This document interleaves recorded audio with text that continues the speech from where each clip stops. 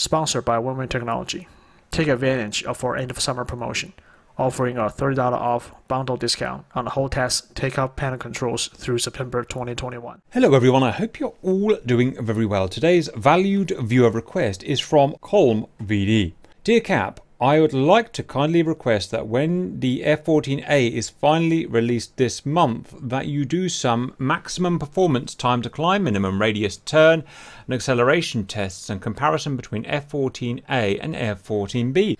I'm sure many of us would like to know just how much the F-14A underperformed compared to its younger twin. Thank you. Now, this is obviously months of out of date now. I've had it in my can't do folder because Heapler have been messing around with the A and the Bravo model, getting them just right. I think they're just about finished, or if they haven't, tough, because I'm doing it now.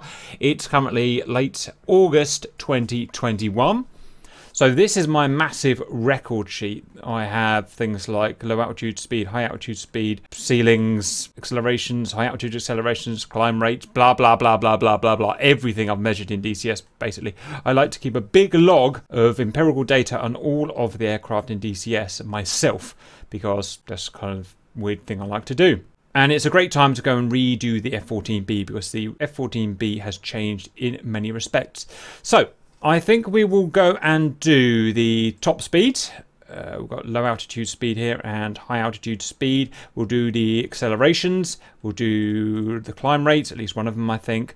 We'll do maximum sustained turn, and I think it's a good chance to take us down to the 10% gas because we did the rest at 50% gas. Minimum radius, maybe. Max sustained angle of attack, no, can't be bothered. Air brake strength, no, can't be bothered. Instant altitude, probably not. Roll rate, probably hasn't changed. So I've got probably 5, 6, maybe 7 tests I'll do that I think will be relevant.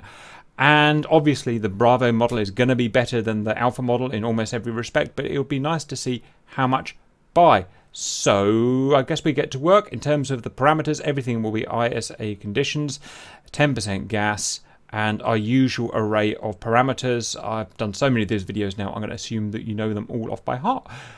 Let's get to work. For each test, we'll start with the A model, then do the B model. First, we're going to do the QRA 0 to 20,000 feet climb test at 45 degrees, I think we set it at. So, 3, 2, 1, go. Come on, you big lug. Get those TF-30s roaring.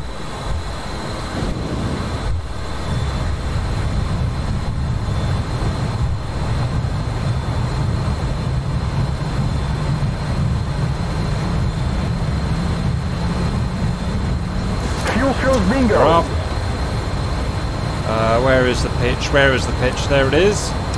So, 45 degrees. There. In terms of the altitude, we won't go barometric, we'll go GPS via the bar on the bottom. So this, I think, climb rate is all about power to weight ratio. I guess it's about wing as well, actually. I don't really know. What do you think? What do you think are the most, or what do you think is the most important parameter for climb rate? I suppose a mixture between wing and power to weight. I haven't flown this plane in ages. It's a pretty cool plane. If you're wondering why I never fly the Tomcat, it's not because I dislike it in any way. It's because, for some reason, the Tomcat and the Tomcat only ruin the track files if you have a large multiplayer game. Which means I can't go make the video, you know, afterwards. Basically, that affects me and me only. It's, you know, in terms of all the DCS players out there, so it's never going to get fixed. Hence, you're never going to really see me in a Tomcat. It's annoying, but it's not a great deal I can do about it. Tried talking to Heapler, can't get anything, so there you go, boys.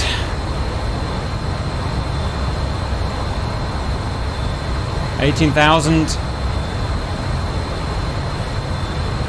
19,000,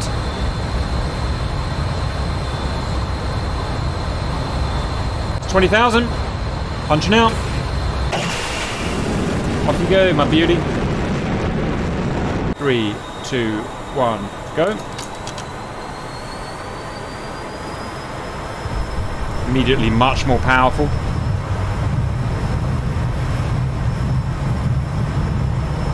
In terms of wing sweep and all that kind of jazz like that, throughout all of these tests, I'm just going to leave everything on auto.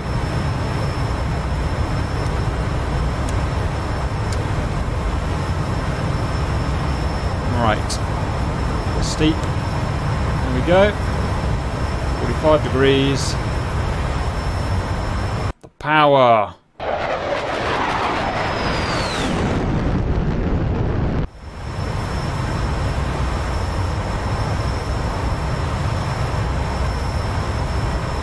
Thinking about it the other day, there's usually loads of changes between an A and a B version, or A and a C version, you know, depending how the type of plane works. But there's not actually that many changes between an A and a B in a Tomcat. The engines have changed. There's like 2 or 3 switches in the cockpit. That's about it, right? Isn't it funny? I find it funny anyway. Wow, 20,000 already, guys. Done. Ping! Off you go, my beauty. Much more powerful. Right, that was easy. Next, why don't we go and do acceleration. GPS measured true airspeed. Acceleration 300 knots to 650 knots. Starting at sea level, then we'll go into it 50k. Starting in the A model, here we go. So I've got to get it to 250. We start from 250 and then we measure from 300. That kind of makes sense. It's just how we've always done it, and we want to keep it fair and square. And 3, 2, 1. Power on. Start the clock at 300. Where's the VSI in this thing? There it is.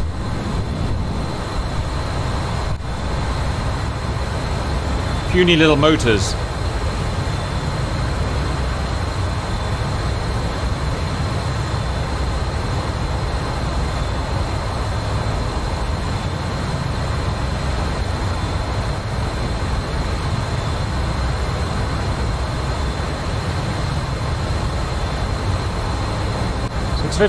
Done.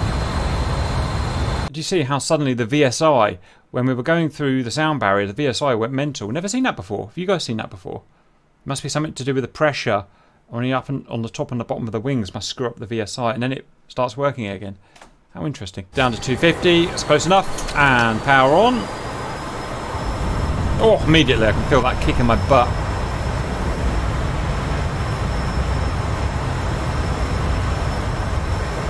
Kicking in the bot.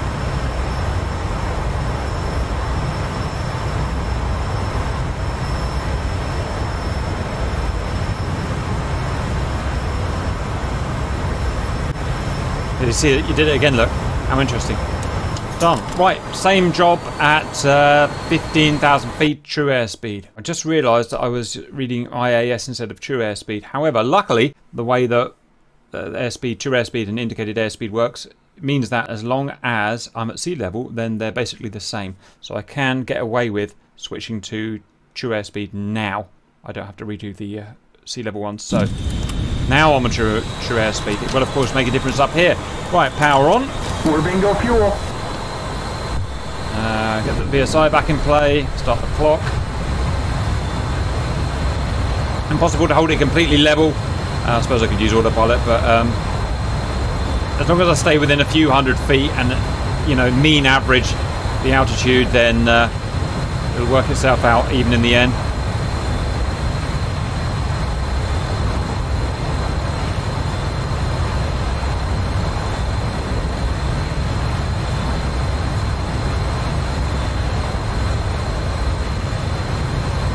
Supersonic. Of course, air travels slower the higher we go. So the supersonic number is lower. There we go. Power on. Power.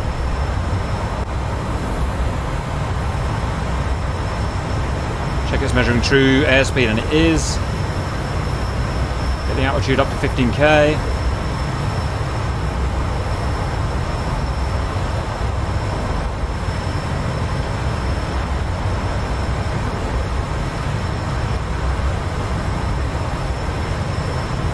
Supersonic. And we're done. Right, that's speed done. What do you want to do next, valued viewers? How about just plain old maximum speed? So let's start with the A model. Sea level, true speed, no wind, blah, blah, blah, blah, blah. We're bingo fuel. Okay, after travelling many hundreds of miles, God knows where I am now. In fact, let's have a look. Okay, maybe not hundreds of miles, 93 miles. 817 knots, true airspeed. Bravo model, go. Okay, now I can't get it above 804 knots, so why the heck is it 13 knots slower than the much less powerful Alpha model? That's weird. Next, high altitude maximum sustained speed. We're going to start around just under 40,000 feet, where it's almost certainly going to get its maximum speed. A version first. I'm going to mess around with the altitudes, 30,000, 35, 40, 45. See where I can get the rough maximum speed for the A model and see if it's faster again than the B model. Upstairs, off we go. Pause. The A model, I got the maximum around 37,500 MASL. About the same we did with the old version at 1388 knots TAS. B model, slightly different. I got it just above 38,000 and amazingly much slower than the A model, 1256 knots TAS. Just double checking it is the Bravo model. Make sure we've got the asymmetric thrust limit. Yeah, it's definitely the Bravo model. I've definitely been doing right. Much slower. Again, in the B, about Mach 2.1. I'll go and check it out properly in a minute. This isn't right, is it? I think let's go back and look at the results we've got, but I think we'll probably cancel it here because this is clearly not modeled right? Okay, guys, so I've decided to terminate the test early because clearly things weren't quite right. So I'm going to show you the data that we've got so far. Just confirm that you guys are happy with me cancelling. So, low altitude top speed we'll start with first. You can see I've tested the F-14B every year, once a year, because they change it massively each year. So, F-14B release 2019, top speed, low down, all my usual parameters. I'm not going to go through them now, you know them by now. 1.28. 2020, it was 1.31. 2021, which is what we did today, last night actually, before I got called to bed, was F-14B 1.22. So a huge reduction in speed from what we believe is a realistic 1.31 to what we think is an unrealistic 1.22. Let me know what you think.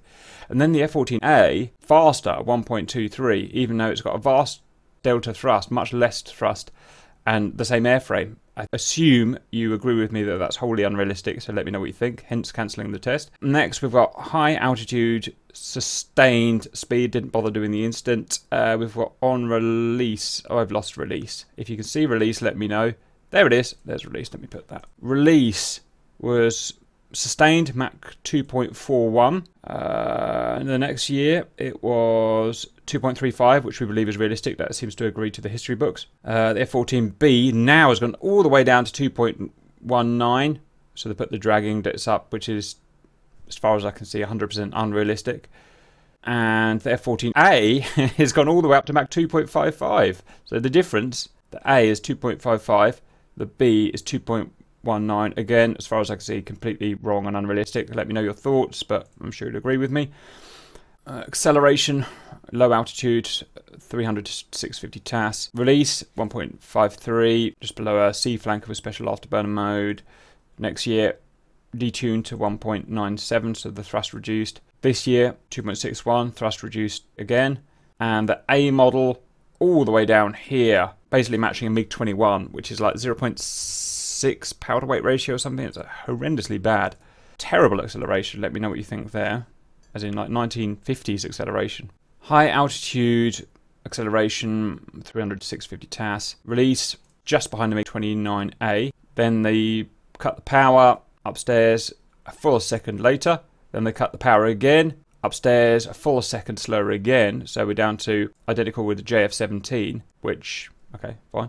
And then the A all the way down here below the MiG-19, again in the 0.6 power to weight ratio type things, which I think is too low to me. Let me know what you think. Climb rate, I only bothered doing the QRA because I had a guess that these wouldn't be working at the moment. And I was right, obviously. Climb rate, QRA starts, release, all the way up there with the finest, the F-15 and the MiG-29. 2020 reduced significantly, massively, less than Hornet, right down here with the Jeff. This year, detuned again, below a flanker, all the way down to a Harrier nearly. So it's completely detuned, the F-14. And then the F-14A, wow, even below a MiG-21. You know, really, really poor result there. And that's as far as I went. At that point, I realised this plane isn't right. I'm just going to leave it. And we'll try it again next year. Let me know your thoughts. Bye-bye.